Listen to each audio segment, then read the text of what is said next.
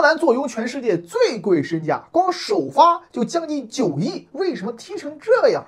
打谁感觉都是斗斗虎虎五五开。各队太子啊，在联赛中都是叱咤风云，一时无两，全是一元先生。为什么到了比赛中都发挥不出来呢？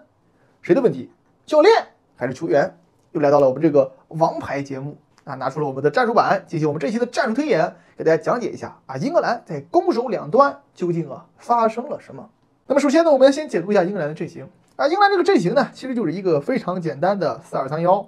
那么在这个阵型中呢，赖斯、阿诺德以及呢贝林厄姆和福登，看似呢这个阵容还是比较合理的，但是一打起来，你就知道啊，他的跑位有多么的搞笑也好，或者说不合时宜也好。那么据沃克的采访所说呢，索斯盖特告诉球员想怎么踢怎么踢啊，自由发挥。所以说呢，根本就没有安排战术，发一个任意球，球员自己都商量半天。为什么呢？因为教练没说啊，那可不是自己想怎么打怎么打吗？那么在跑位的时候呢，英格兰在阵型中会有一个变化，右边后卫凯沃克往回一收，中后卫呢斯通斯站在中路，左边中卫呢格伊会往左侧站，同时呢特里皮尔会不上不下的在这个地方反正就游动晃来晃去，我也不知道在干嘛啊，挺迷茫。那么福登呢，则是继续他曼城的这个打法，他往里边收啊，站到中锋身边。那么贝林厄姆呢，现在英格兰呢，他就是10号啊，他呢也站这儿。同时呢，萨卡呢倒是挺舒服，萨卡是唯一打到自己喜欢打的位置上啊。萨卡在右边路、右边锋这个地方站着啊，所以说你看萨卡其实一直以来他发挥的还算是叫做正常啊，其他人都不正常。那么阿诺德呢会站在这儿啊，其实在这套阵容里边，如果合理的话，这个特里皮尔他应该出现在这个位置。很多曼城球迷一看哦熟悉，为什么？这不就是曼城的阵容吗？这不就是格瓦迪奥尔吗？说一个边后卫，其实是一个边锋。索斯盖特估计啊，他想象中也是这么踢的。在索斯盖特想象中的这个阿诺德后场出球，嘎嘎长传，这左边有特里皮尔套上进攻，后边防守要高度有高度，要速度有速度，前面呢福登贝林一左一右，叱咤风云，边路还有突破，非常完美。那么为什么到这个比赛中，你感觉谁都不得劲儿呢？首先啊，第一点就是特里皮尔他根本上不来，给他安排的战术他完成不了。他到不了这个地方，导致呢他往里边一站啊，这整体转移过来之后，这个边路没人啊，整片大片空当全是留给防守队员的，福登还往里挤。那么在原有的战术体系安排当中呢，是福登他站在这儿啊，贝林他站这儿，然后呢贝林管右侧，福登管左侧，或者两人交叉换位，贝林管左侧，福登管右侧啊，这就相当于福登跟德布劳内啊，就这种分工比较明确。那么哈里凯恩呢，其实他是被牺牲的啊，我这么一说，大家可能觉得啊，哈里凯恩怎么样被牺牲的呢？跟哈兰德一样，他是用来扛越位线，什么意思呢？对手的两名中卫，哈里凯恩把他往前使劲压，你必须跟他呀。那一跟对手后腰站在这儿，福登包括贝林厄姆会获得一些在中卫和后腰之前内部接球转身的机会，从而形成射门也好，分球也好，2打1也好。这个在曼城也是大家可能见的比较多。你在进攻中呢，就完全可以把它理解成一个盖板曼城的这个进攻。但是呢，现在呢这个问题很严重，严重在哪儿？第一呢，特里皮尔上不来，对吧？左边路全放空。第二呢，就在于这个贝林厄姆他踢来踢去他不把自己当成一个就是管右边或者管一侧的这个8号位来踢啊，因为如果说你管一侧的话，你这样上下，这叫 B2B 8号位嘛。但是呢，贝林厄姆现在他在英格兰呢，他的踢法是10号位，他呢是大片空当，两侧全是他到这儿，到这儿啊，到这儿啊，到这儿啊，到这儿，他哪都去。所以你就感觉呢，这个贝林厄姆无处不在，跟福登挤来挤去。那福登呢，一看贝林厄姆这么踢啊，福登反正也放开了啊，溜开了玩了，边路他也不待。他就往里走，你看福登，有些时候出现在这儿了，有些时候也出现在这儿了，对吧？有些时候在这儿打门，有时候在这儿打门。唯一伤害的人是谁？唯一伤害的人是凯恩。为什么呢？你看，福登跑来跑去，贝林跑来跑去，赖斯一拿球，眼中嗷嗷待哺的福登，随时准备接球的贝林厄姆，边路忘呆的萨卡，以及呢这个旁边还有一个阿诺德啊。那么凯恩按理说他离球最远啊，他在站在最前面，旁边有顶人，所以基本上凯恩一场比赛拿不到几次球。同时呢，他这个还扛越位线，给这俩弟弟做配，所以你会觉得这根本踢的怎么那么难受呀？那原因就在这儿。那么怎么样解决呢？在原先曼城的这个进攻当中，怎么解决？首先呢，这个特里皮尔必须得有很强的进攻能力，他得下去啊，他得当边锋使啊。那现在特里皮尔做不到。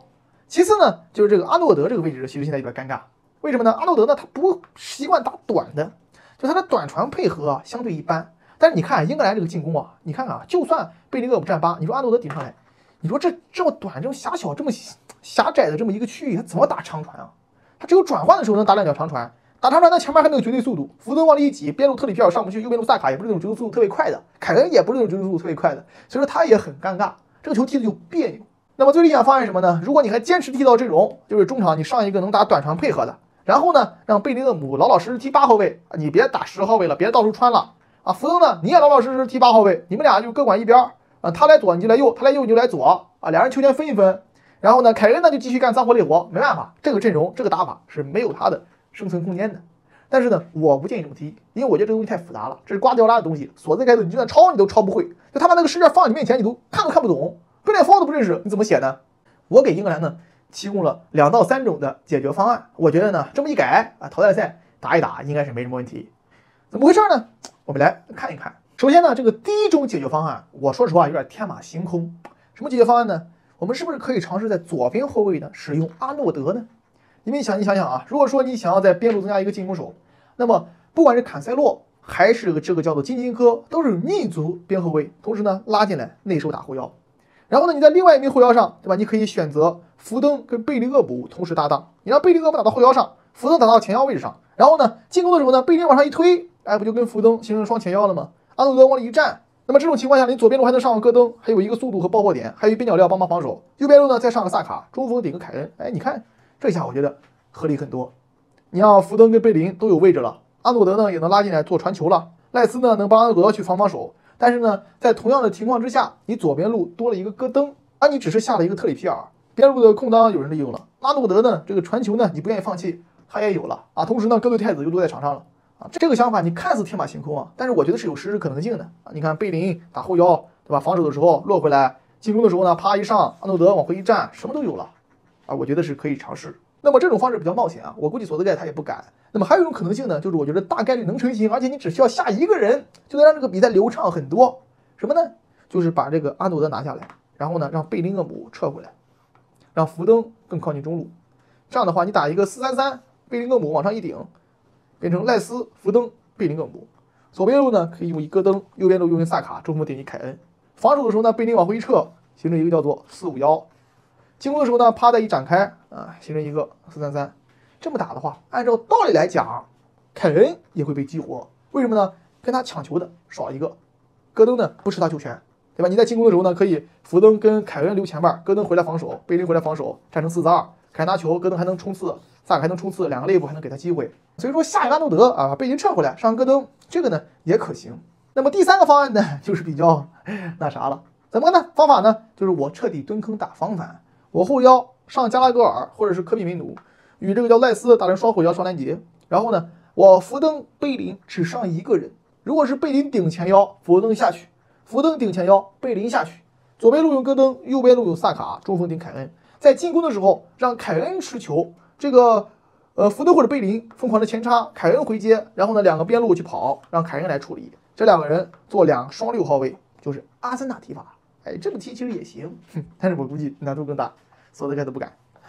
那么除了这个之外呢，还有一个就是属于是我自暴自弃了啊，我来点是吧，叫做否极泰来的东西啊，父母的肉就不信邪了，那怎么办呢？你右边路萨卡，左边路帕尔默，福登、贝林厄姆、赖斯、凯恩，前面直接咔就挤成这样，就挤成这样，挤成这样踢啊！你可以试试看，这个说不定啊，你打出瓜迪奥拉东西了，说不定玩出瓜迪奥拉梦寐以求的传控足球了，全是传，全是控，没有跑，一个球你得分成6分，说不定够玩的。但是不好说，有奇效呀，对手也想不到，都是持球的，他哪知道怎么防啊？所以说也可以试一试啊。好了，兄弟们，这个视频很长，但是我们详细阐述了英格兰产生的问题以及可能使用的变招，希望各位英格兰球迷以及英超球迷可以看一看，究竟是谁的问题，反正不是曼联的问题。